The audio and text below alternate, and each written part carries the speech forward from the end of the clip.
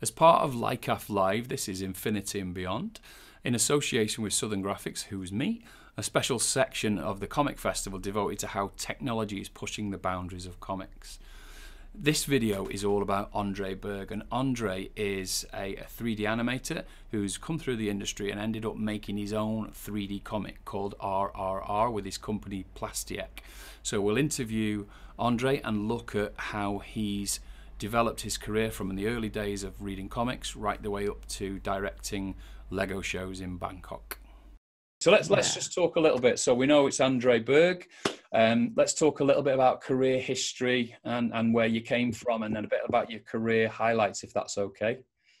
Yeah, no, sure. It's like I once in a very distant past, I thought I wanted to make computer games, so I started studying programming, which turns out is pretty complicated. Yeah. And so I failed very hard. But I came into contact with 3D animation while I was studying. So then I started making animations, and I realized that I really wanted to do animations. Yeah. So I went to the Art Academy in the Netherlands, and I spent like 4 years there learning how to make animations. And after that, I made like a short which did good with the festivals. Yeah. And I enjoyed traveling around, going to festivals, being the Mr. Director, which was great. And I think for 7 years after that, I was making shorts and commercials, but wanting to, I really like storytelling and the narrative part, which is difficult in animation because everything is so big. But then I heard that they were looking for a director in Bangkok on some Lego show. Great, let's go. So I applied for the job, I got it, and I spent the next 5 years working for Lego shows in Bangkok. It's a great team over there. Yeah. And it was a lot of fun. But after 5 years, I was also tired, Just TV or film? Was it TV? TV, yeah. So even harder then so constant churn. Yeah. Exactly, which I like. I like the pressure, but there's not a lot of room for experimentation. Yeah, absolutely. Right? There's no time. Yeah. So after 5 years, I really felt the need to just do something myself again and experiment. And I picked up that old programming stuff again a little bit, and I was experimenting in Unity and playing with the iPad, because also as soon as I got like an iPad, I was like, this is fantastic. I can read like all the old comics. I can read them again. Yeah. And it really felt like a really good match. Like not every comic, but some comics they worked even better on the tablet. So I was really into exploring that further. So then I quit my job, and I started making this animated comic using the gyroscope of the iPad to control the camera. And I made a bunch of experiments with it, and some failed and some were nice, which was really nice as well, just to, it's a whole new medium. The rules aren't really there yet. So you should take the opportunity to play around and experiment. Just dive in there. Yeah, exactly. So I did it, and then I finished like this the short comic Protanopia. And it did really well online. Like I still feel like I put it online for free, and I'm sure it wouldn't have been such a big success if I would have asked money for it. But still, I remember seeing like 140,000 downloads. Yeah. And then you're regretting not putting $10 on it. Yeah. Even though like then it would have been like, I don't know, like 50 downloads or something. You just don't know, do you? If the zeitgeist is there, if the timing is right, it's people have said the same and then made millions. I'm sure. So it's so going back from what you've just said there. So prior to college, then have you been influenced by comics from an early age? Do you have earliest memories yeah. of comics? Is that your thing? Is that what drives? Because you said the word story a lot there, and I know you're all about the character. You know, from knowing you from a distance, I know you're about the character and you're about the story arc, and so you know that shines across in your work. I just wonder about your memory of comics and coming through. What does that look like? Yeah. I mean, like growing up in the Netherlands, we were very much like being influenced by the Belgian comics, right? Belgian and French comics. So you probably don't know this comic, I think, but Suske and Wiske is very big in the Netherlands and Flanders, the Dutch-speaking part of Belgium. I think it's Bob et Bobette in French and Wally and Wanda or something in English. And I know that name, but what I will do is I'm going to put links on the video, so we'll look that up and we'll share. Okay. Yeah. Well, I mean, it's like from an artist perspective now, looking back at it, like, okay, it's not the best comic. But as a kid, I loved it, and there's like 200 of them, and basically the writer would just take like, okay, let's take this old legend and change the characters, and hey, there's a new issue. So it actually gave you a lot of the classics, like storytelling as well, and I would eat them up. Like my family were a lot of like horse riding people.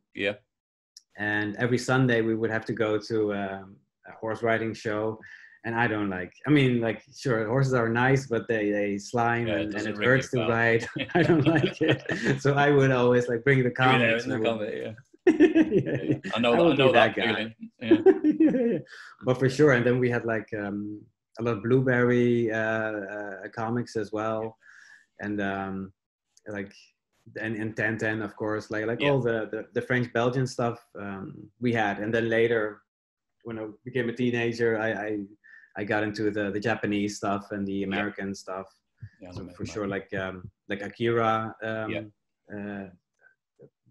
big thing, of course. So I mean, you've gone through quite a few years there. So you are obviously influenced, right? Yeah, like a lot of us, with the influence is deep, and it obviously drives. What probably I assume it drove what you chose to do in college, and then and that brought you to where you are now, I guess. Yes, I think so. I mean, it's always difficult to put it in a concrete point, right? It's all a collection of chances and different choices. And is the one storyline there or one theme that really stands out above them all? I mean, you mentioned about 10 things there. Is the one that really is like close to your heart? That some people just they have one that, even if it is not the best, it's just one that did something, like a few people have said to me Tintin is really hit home early on. And I know a lot of the French people that I've chatted to about, if you look at Asterix the Gaul and how important Asterix and Obelix are, and this, even in England, it's that's a huge intellectual property. It's so influential. I think, it's kind of boring, but I would have to go back to the Suske and Wiske. No, that's good. Do you know what? I did think you would say that, is because it's the first one you said. I think like later I found like, better stories, art-wise, story-wise, on all fronts. But when you read a comic on a young age, it just, it takes you to this dream fantasy world, and with all the possibilities, and it fires up the brain, and it leaves marks that will never be erased. It's clearly stuck with you, With the advent of the newer, what we would now be calling XR technologies, with augmented reality, virtual reality, and then what you're doing with the iPad, what would you say have been the big, like, doink moment? What are the big moments when you go, oh my God, I can see now that the comic's going to pop off the screen now? What in that technology, which is the one that's doing it for you the most? What's really ringing your bell? I mean, at the moment, it's like just spatial computing and like, like Quill, like just painting in space. Like, okay, that changes everything. Like, absolutely. And as soon as I saw that, also like, okay, I have to move there like this. It turns out do you do any VR? Have you tried any? Have you worked with Quill? Yes, yeah, I did, and I love it, and I do see the future there. But I wanted to make it like, okay, so you take that and you put it straight into a phone, and that's just technically not possible yet. Yeah, yeah. And also working in VR for a long period, I get like really dry eyes, and it just becomes a very painful situation. So, and for me, like, working on a comic and only being able to work on it for half an hour, that doesn't work. Not good enough, is it? No, I get that. Yeah. So I believe in it, and I think it's it's definitely in the future.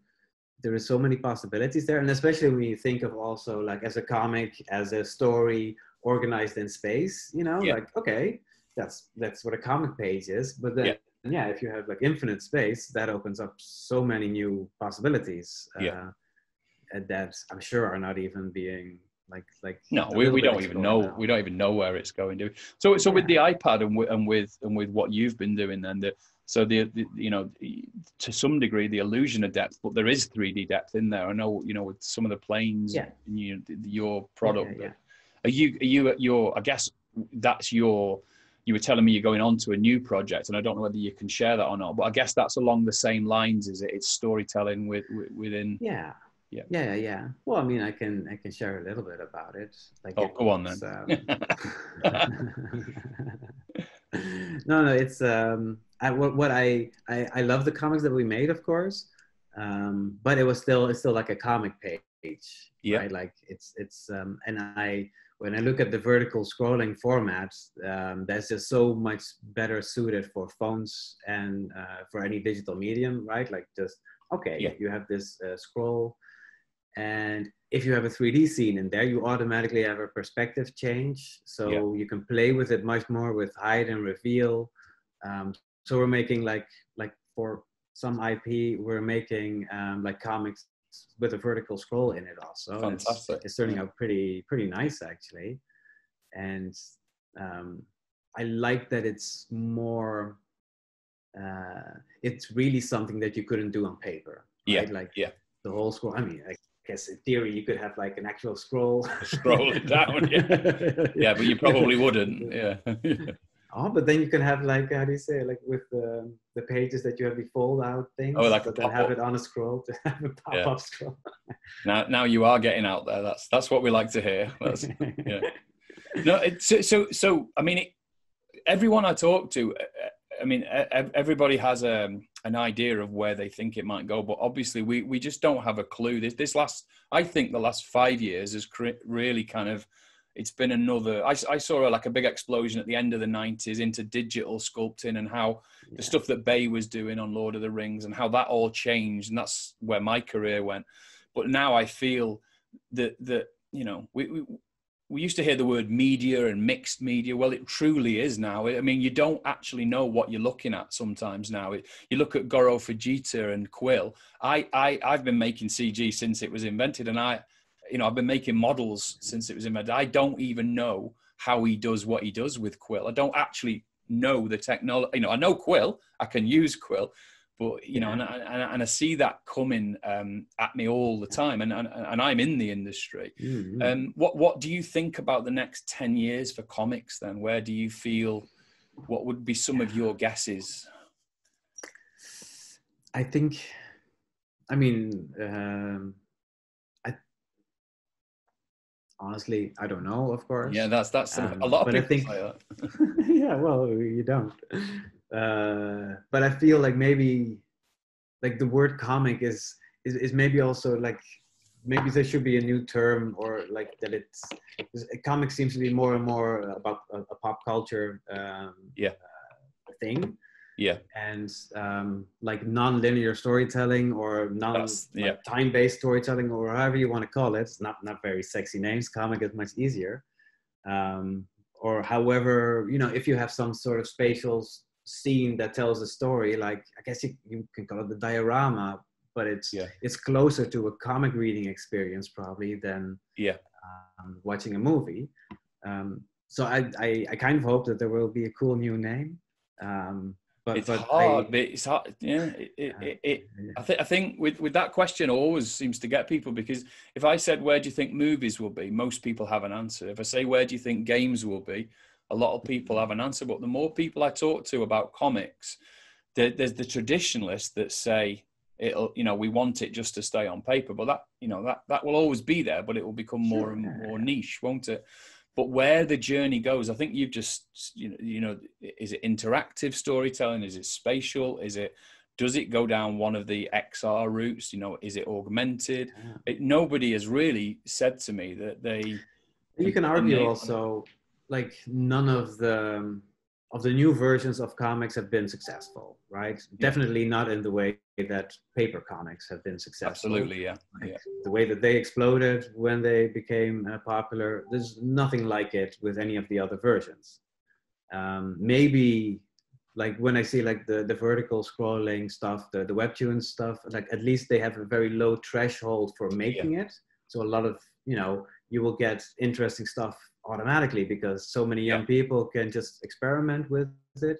And I think that's kind of essential also, that you need many people to be able to make it, like, whatever version it is. And like all of the interactive stuff have had, you need like either expensive equipment or a lot of training to make them, which automatically makes it like a very niche thing. So I would say that is kind of key, like also for the XR virtual spatial computing stuff. Like right now it's just a couple of people doing it, but like if everybody has a thing like that, like, okay, that's it's a whole different ball game, isn't it? Yeah. It's funny when you look at the stats, and obviously doing these interviews, I've looked at a lot of the stats of what comic shops are doing, and it's quite scary, really, that single issue comics, the sales of them have changed dramatically in the last few years. Because one, who goes to a comic store, and two, single issues. People are now used to getting their stuff given in blocks. Like with the Netflix, here's a box set kind of thing. So I think our world has changed. And I wouldn't think that comics would be. The demographic of youngsters reading a comic now is probably skewed. I don't know that number, but I would imagine that's skewed quite a lot. Do you see your audience for the stuff that, I'm a 50-year-old man, and I love what you've done on the iPad. Do you feel that it's aimed at a specific age of audience? Are you trying to grab an audience? Or? Yeah, we tried. Well, when I made Protanopia, I was like, sure, like, okay, this is basically for people like me. And that turned out to be true. And then like when making RRR, we wanted to like, okay, let's make this the thing that we would love if we were 11, right? Yeah. So we really, went for that. And they really liked it, but not as much as 30 plus dudes. Yeah. Because I think there's something with kids that they can accept new situations just much easier. Like, oh, I guess this is possible. Great, whatever, blah, blah, blah. And for 30 plus people, it's like, whoa, this is amazing. Yeah. So, which sucked for us to see that. Just see a kid like, oh, okay, fine.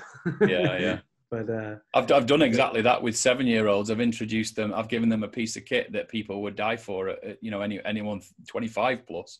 And I've given it to a 7-year-old, and they're drawing like on a Wacom, one of the mobile Studio Pros, and they're drawing quite efficiently for a 7-year-old within a minute. And you're like, and then you give them something to sculpt on, and they're like, there's an ear, there's a face, and they have no barrier to that. So the iPad generation is definitely that's one of the things about comics that I don't know where it's going to go, because the audience that's coming through, they want the story and the character. I know that because it's still the most pertinent thing in game and film, but how are they going to be buying a comic, and how are we going to be making comics for that? Well, that's generation? The thing now anyways, right? Like nobody buys anything anymore online, right? We created like basically an internet that's free.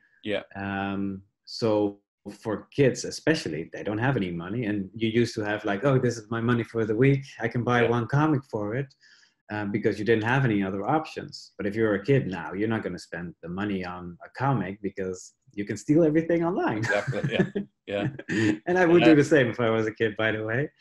So like selling stuff online, it's a problem anyways. Yeah. Like you need to basically just gain a following by giving it away for free, and then get big enough so that you can start to make money. And then continue it and find a model that's easier than stealing. Yeah, which is the trick that they're struggling with. Exactly. Yeah, that'd be nice. I think some of them are, some companies are getting there, but it's always going to be a battle now. I think once we were out of the box with the internet, I think that we saw that coming. Can you think of any along the lines of what you did with RRR and that kind of, third dimension in a comic format? Can you think of any other technologies that have really sort of like sparked your interest? Is there anything that you can think of, like what Bay's doing really, which is he's kept it very much as a comic, but he's given that third dimension where if you want to stick your head in the page, you can. I thought that was really quite interesting. Is there anything like that you've seen recently that has sparked your imagination? I think not really. No, and honestly, sometimes it can bum me out also if I see somebody do something that I didn't think of. So that green-eyed monster comes out. I get that every day. I love it as well, right? That you're like, oh, fuck, that's cool. But if you feel like, that's, yes, of course. You've just described my working week. That's what I do every day. That's ArtStation for you. I can't No, it's good.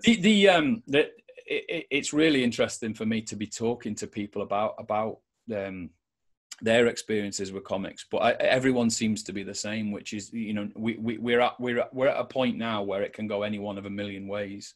And, I definitely think, and I'm going to ask you a question about characters in a moment.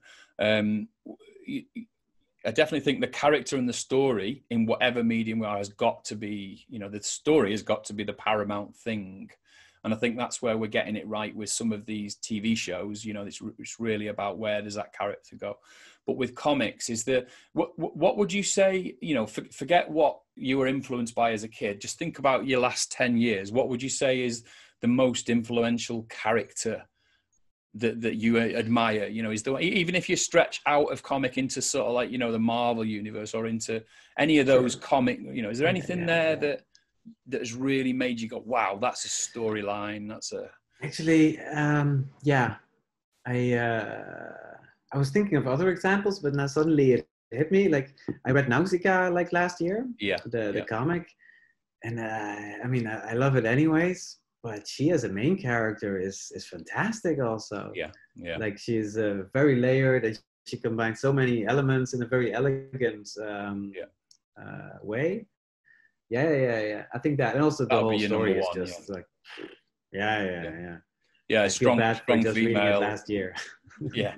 No, that's Nausicaa is one of them that it comes up again and again when I'm talking to people about the strength of the character, and I think it's a good one to talk about really, because it's one that could, it looks like a comic all the time to me, and whatever medium that would go into, wherever that would go, it would feel like it's got that illustration based background, and I think that's good to stay true to that. I think if you were to look at RRR and your characters, if you were to go, I know they are 3D to some degree, but if you were to strip that out and make a 3D show out of it, I think that might go a completely different way. I think that the power of what you've done there is it looks like it's jumped off the page. I think actually, you can make a 3D with a 2D look, of course. But then there is something in the roughness of the outlines and all that is clearly not 3D, which is a very pleasant combination with the 3D-ness. Definitely, that I like. And also we made a version in VR, and then there was an even nicer combination that is it's it has an analog feeling. I mean, we painted it with Wacom, but it has an analog quality to it, and that where the two meet, the analog and the digital. I think that's always a nice happy No, it's marriage. fantastic to hear that. That's, I mean, that answers one of the previous questions about where stuff is going, and taking an evolution of your kind of IP and what you've done with RRR. And, you know, I think that, you know, other people might decide where that goes later, obviously with your IP, I don't know, but that someone will be inspired by what you've done. And, if we I must say also that for me, I mean, like, I'm just, a dude making stuff, but then like sometimes I got like some messages of some student that are writing some thesis on comics, and that they just like, let me know that they saw my work and that it was like an inspiration for them. That's kind of amazing to it's hear. brilliant, isn't it? That's brilliant. Yeah. That's your legacy, isn't it? That's, with what you move on to, it'd be nice for people to come back to you in 5 years and go, look, I looked at RRR and look at what I've done. And that will happen because it's, it's an influential piece of tech and character that you've developed there. I think it's, I know a lot of people that, quote it as an example all the time. So you've made something special. Right. There, really. Yeah. Well, I'm happy with that. Do you think with your career then, do you think you'll move more into TV and film and go back to what you used to do, or do you think you'll try and do more of your own IP and try and develop more things like you did with RRR? Do you feel like, which path are you feeling like at the moment? Well, like right now, I'm directing a TV show again. Because honestly, like, it's really nice to make your own comic, but you also get too much in your own head. Like after, I think it was 3 years that me and Boat were working, and it's just okay. Like, it's really nice to work with the team again, and we're combining it now with like developing our IP further, like an animated series and also some more comics and a game also for something else. Wow! So we. So you're all over the place with it, which is great. Yeah. When I say it like that, it's like, we try everything. No, but I mean, well, you know how it is. Like, if you develop a TV show, like, it may be the best idea ever, but it's difficult to get an actual show off the ground. So we hope, we know it will be a fantastic show, of course. Oh, that's good. That's good. Having confidence in it, that would be. Are you? We're approaching the half hour, so I'm going to ask you one or two more key ones, and some of them are a bit more personal to me, really. In terms of software, I obviously watched what you built, and and the software you're always talking about Maya and then Blender, and mixing it all. Is there something that, are you very loyal to any software, or are you quite agnostic and you're quite happy to use whatever tool? I mean, it's just a tool, right? Yeah. A tool is important, of course, but it's not the most important thing. Yeah. Although I must say, like, I've been very impressed with Blender lately, and it's just, it does a very interesting combination of things. And I mean, they have the moral high ground over Maya for sure. Yeah. 1,800 quid a year as opposed to free. Yeah, there's a lot of argument. There's you can see them a lot online about those arguments, but it's hard to turn away from Blender after 2.8, isn't it? To look at the tools like Grease Pencil is just mind blowing. Fantastic. Yeah, we've been doing like all of our 2D animation now in Blender also, because it's it's also better than the 2D animation software that you can get for free at least.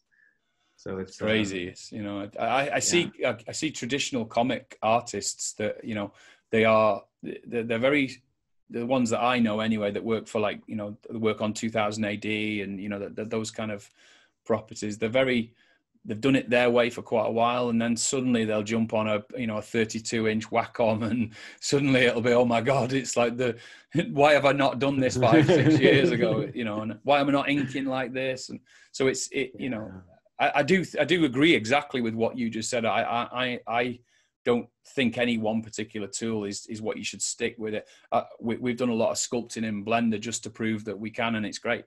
I've used ZBrush for 20 years, but it's cool to see people like yourself, going into production and saying the word Blender, and because the one big argument that the Blender, well, not argument, but you hear a lot of people saying, where is it in production? Where do we see Blender in the studio? But I mean, that's also like the big issue, for as far as I can see it, also is mostly just trained people with the software, right? Like, all the animators know how to use Maya, Yeah. And so it's easy to get animators for Maya also. But yeah, if you want to do a production in Blender, you're gonna have to have a big enough pool of people that are, I mean, of course they can learn Blender, and I feel like it's changing slowly.